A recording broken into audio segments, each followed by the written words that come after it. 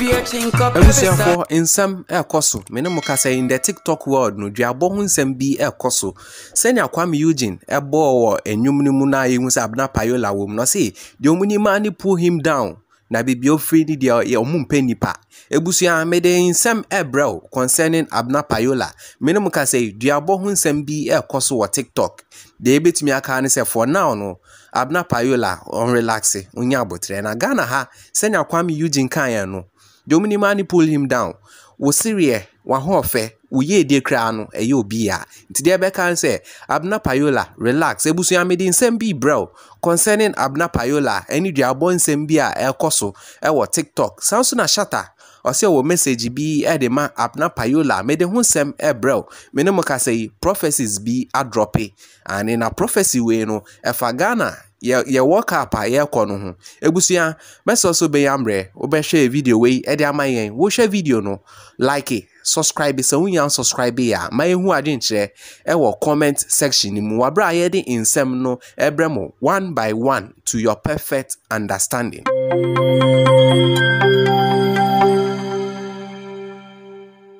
Ebusia yensemre no yenko yensemwe say akoyen nsem di ana ye hyase e de fini say osofo bi e de nsem bi ababetudwa na according to resources no e kira osofo we ye frɛ no Richard Kwame Apostle Richard Kwame o de nsem bi ababetudwa say Ghana ha ye least mistake awasanka particular na ye captain na ye least mistake work up no ansha enkoye manye ebusia before I be share sofo no ni nsem no yenkoti nsem bi free the camp of Kevin Taylor nsem bi o de ababetudwa e fa some commentators and Kumasi commentators and some sports presenters bia omo omani mu yenkokoti nsem no enye den radio presenters nkurase sam kwa mu Kumasi sports presenters no dodo no magimi dodo 1 or 2 billion nim nyansa they are jimi nkwa. Are you crazy? Muna mo say team no foolish commentary am dey say nipa abeyisam waka be bon Kumasi am betuma hosti mumu sign na mun jai sa nipa member sama no betie obia mon kodi Jordan ayu atem. You think obia na nkobo bon to net kudus be shego a when supply kudus manishe kudus be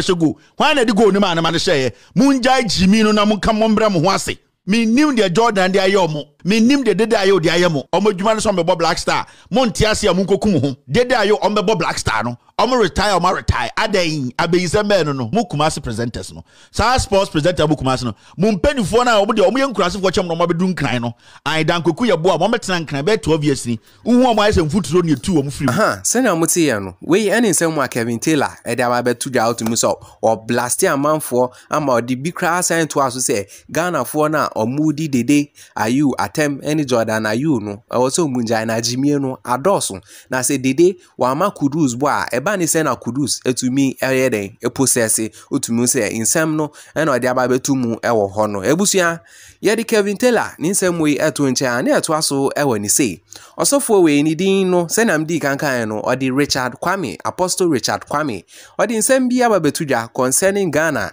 ye kata ye yakoi concerning the World Cup yenkonkotie sansem no enye den embra tie make a share us afiwe wake up for na Ghana dia na Ghana dia say drop enipa tu bi fimu a anka wake up here na beje sasa go phone room your first and you can qualify your first group na be fi sa dia na nya na wo say ye nipa bi wa ono bobo na da basket team o shego obi she bi ni atia she chiro na ma blast anko so abisi ne se pate ye captain. You're the captain, my pate. And a yanny wake up. You're dropping go for me. You're looking yanny wake up. Come in the club. Sena mutiano. Ebusia, ye de walk up no one same way na air to nche na to aso ni say. Menomoka say Abena Payola wa vexes big time. Diabo hun sembi koso ewo TikTok. Nebusia, before we get into all this story, yen dikan enhwe video we medical posti dada basa won hwe ya yen hwembra GH mouthpiece edin sembi ba betudwa say there is something coming or say ohun se bibi ba na Ghana for wonim say waka TikTok abia hwe ohun ye yenkonkoti ensem no enye den embra finally dia moje e wo app yi so entima harama kwa buru nua no ebesi mate afedi obi be wu ewa app iso na afei mu de asua nyansa me so say that is the only way mu de be yafutuo ewa app iso finally the enti amaburu nua no obi dia ebenya obi wo app iso ama nipa na wu saa dai na me so ye no me so the same dai me cousins mo papa owuye me so the same day me maami adamfo akrobi owuye me so the same day me maami wuye me so day me yenam TikTok influencers ne bebre popular ones no yenam twene so me ka twena munim edua ensuo kese ena dua kese da so na ye twa nsuo no ye twa nsuo na obi minim nipa no ono susu nimme ofiri to nsuo no ofiri to nsuo ye nyina yetima twa nsuo no omo madi ka twa de tware wono ko ofiri dua no so of all the influencers ni nyina wono ko ofiri dua no so to nsuo no aha se na muti ya no we ni nsem a GH mouthpiece ono so ye TikToker minim so ye TikToker so ye journalist dey me to me nche but odi nsem we e ba beto abontin na ebusua odi beto ho no ade chia ye hu se some case videos bi e circulate ebusua me ma me kasa nyepi enkonko hwe video no enye den Embra. Mesin so ya megina mu yi. Me fra bi kuro ma bosom nyina. Omo ne wonni. Dua ya me boy se wo fatire na se wo kodane dua ya. Se wo ameka sam yi mu no kore. Ni asam na tie na se wo fatire na wo kodane dua ya. Boso no onyawo. De mu ye se ni na eya wari gyaye na mo pese ma wari e egu nsu a. Ensu ani mu ni. Akase. Kabako obi asem we wonti ase Abena Payola ye lesbian ye se Payola na is alleged asem no se enye alleged and oh rade wa ma me fere krampo me se mo me di mo chia enye hwe me buru wo mu nua omo ye mo adodo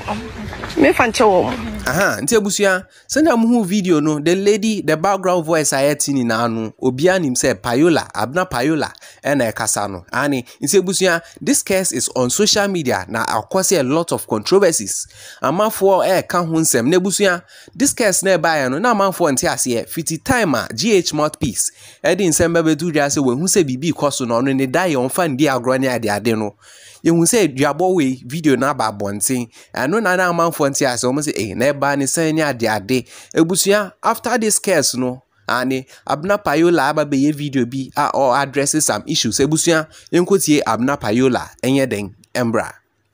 so obi pa na cancer asem na kamijinda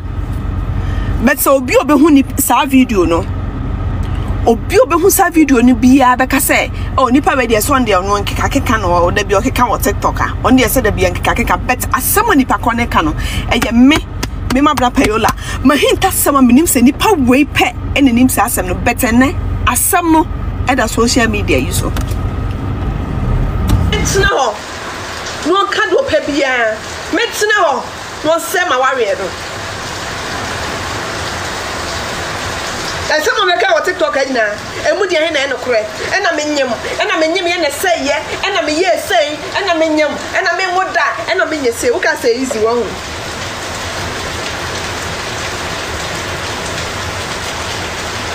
Omo TikTok and man and saying, "Oh, my share me bia, obi hu bi hu sa me okay."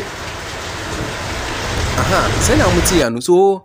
message we ba bontin no ani Abena Payola be cheche mu ye hu se case no is concerning na ware hu nsem ni ade no Ghana for no ebi mu say na Abena Payola na ngasa waware ana ena ebi mu so tag ni say oye lesbian na ade na Abena Payola no waware ana ebusua me ne mo kasa no video bi display was screen no so omo mu claim say Abena Payola waware ana so onware ye no video na display was screen no so you can tell to your own self and the videos be display was screen no so ye be check akraba ye check akra yen den embra say iradi mp ni e wo nyami ita nyami oba ene nyami school amen aha say na muti say na muhu ye no aha we yen obi ana be ka kire say waware na waware ni na echi no sisi anu room we circulate say na oye your friends oye lesbian na ade no ena manfo edi reactions aba betu dwa na ebusua yenkoko tie nsem a ebi mu ewo concerning Abena Payola enyeden embra. Abena Payola asem na mbeki. Asem mo amoni gi obenya asem bia mo target e baako. Sa asem na mbeka no anhwe ya wukunu beja wa ware begu. Mo me face fact. Nyame mfasa mo nyame mpengu, God forbid. Sa Abena Payola na ware egu ne kunu China. Mo fe osege onya bema. Onya ne so ne bema. Ye kana kra Ghana for ma mo ho fe app we so girl we ka ho. Shoba height ne color or sra ne nkete ne sen ene ne nsa tintin bi egu ne ho. Enti wonya ne so ne bema. Lesbian or baby potential lesbian. Me de me hin ne say nipa na mode ne target no on chibiasa ene me hin. And Abena asem na me kan show no tini before so be bo bi dia no. Obi nka say mbo odi we na wani abre unna oti ugem na nim de we sisi show over. But before so people will be doing make sure say ni pano edin na wo boni edin an ye de to no. And na the most important thing. Into na me video me send a message into na me. Edua na wo bono. Tina se necessary ho say asem na ni pan dia to so no. Se ni pan ka ho asem wadi ho sekru de wode to so no enim. Efitu nkra brem ebeti sa me wonye bibi sa da. No go ahead wabodua.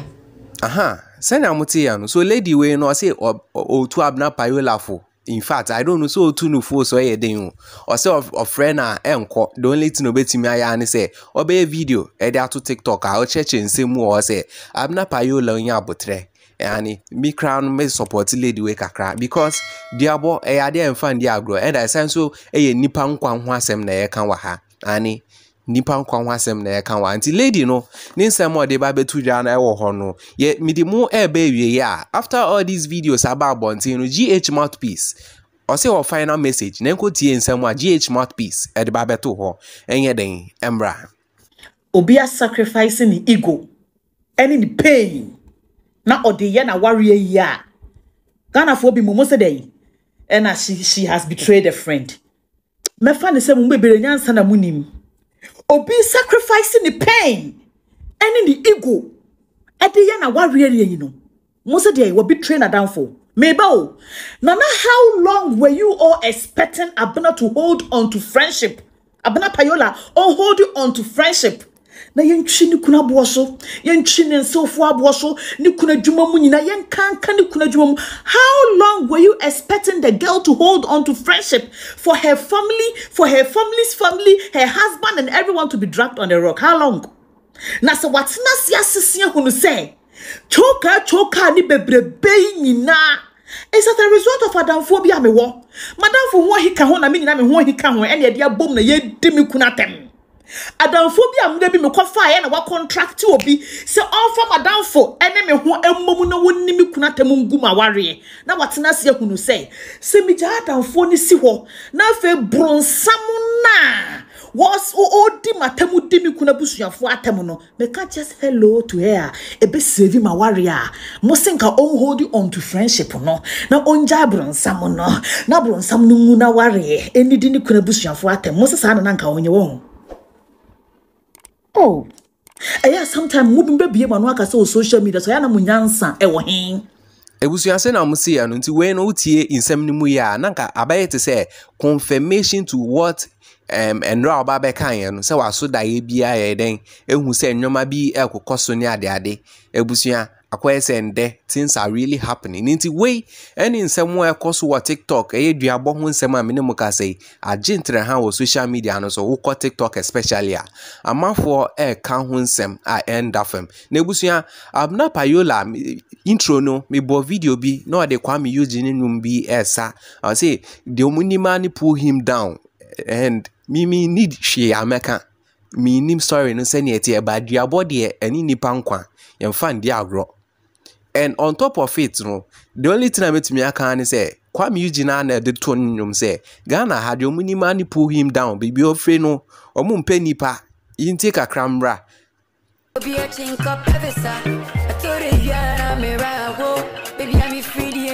Send a musiano. So the only thing I can say, and I say I'm for back and say Abena Payola on to no bo on your mabi because Ubedi nipa echi at the long run no ne nipa ma waye nipa bonini. And in this life na ye obi ana also wunjini in this enye sie but I think said there are other alternatives to solve this because diabo hu nsem eni nipa hu nkwa hu asem de yen fan dia agrosa nti abusua medi musi a Shatta se o message bi na we no me hu say ye advice o say ye statement o ba Shatta or the message we aba betu dwa uti ensem no mu ya akwai se onu ankasa ni personal experience bi a wa fam and ono so edit to her edi ma eye Abena Payola we a throwback message but I think say ye di bemu wa ha ebe de or say sometimes I feel like I be too real like a sin. We any someone de beto na so chira sometimes cry no so babontin no yet to so can cre or yet so person portray on coming out with the right information ebi modin say why boni and this message no some way somehow no it's linked to Abena Payola the viral video say circulating no the way akwaye no a man for person munya painting na to say Abena Payola is a bad lady. Now she Abena Payola na ho fe and dancing. Ne koko and dancing. Upon all these things, metimi aka say ne TikTok no cry no one position no one no. Eya man for ya and into no more yesa. Into listening to the part of ShattaWale no say sometimes I feel like I be too real like a sin. That's all onu cry tra. Or she the way a man for any controversies no kwana. Sometimes or to me feel say no. Like why boni bi a man for kan ho nsem. We any nsem wa Shatta. Edi babeto ho wa mananso ha o sign wo message we wa ha all these are throwback messages I chipi ina ebeboa enu tira me de baaye no o say in life if you don't decide somebody will decide your life for you. Life is all about decisions. Nti ebusuya this is a quick update am wo edi mamo Shatta say in this life no say when decide am ho a obi be decide am obi be take decision bia what your own say decision and wow. So what I have to say is Abena Payola relax the way anyo makọ no di abohu nsem na aba no relax we ye dan in this world where we dey no we now for ye 10 atamfu gumu chaw kakre bi pe and a power asem but to be hard is all be finding out and the day be finding out no so no my idea manayo ya Intebusuya, when you update am wo ma o, mami hu ade nche wo comment ni mu. Subscribe to your channel no, like it, na share for your latest updates. Me da masi bebre. Peace out.